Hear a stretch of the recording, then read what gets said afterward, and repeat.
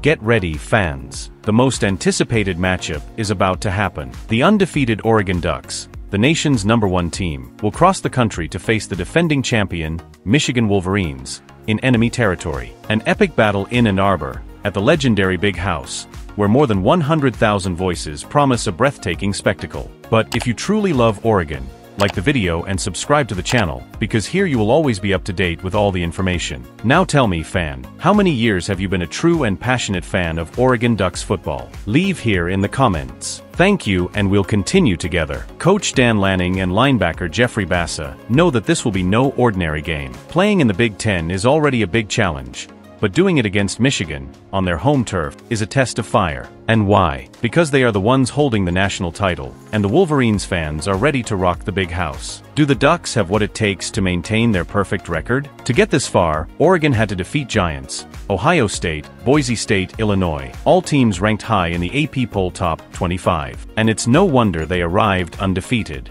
The team is in sync, from offense to defense. Lanning talks about total focus, well-executed plays, and the team's discipline to avoid any silly mistakes. And on offense, Jordan James is increasingly lethal. Lanning knows that it's execution that counts, and his team is in tune to make every play count.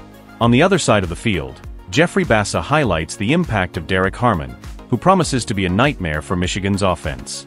Unleash havoc, unleash chaos. Those are Bassa's words about Harmon.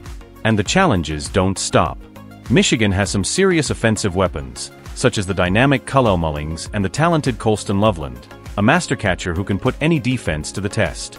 Bassa recognizes the value of each and has already demonstrated his strategy: respect and a defense ready to contain the Wolverines' advances.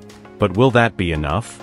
The Ducks will have to make history in Ann Arbor to remain undefeated and reach a rare milestone, 9-0 to open a season, something that has happened only twice in the team's history. And this battle is worth much more than just a win. It's a chance to write their name among the greatest teams Oregon has ever had. So fans, the question that remains to be asked: will the Ducks be able to unleash chaos in the Big House and silence over 100,000 people? The stage is set, and the answer is about to be given.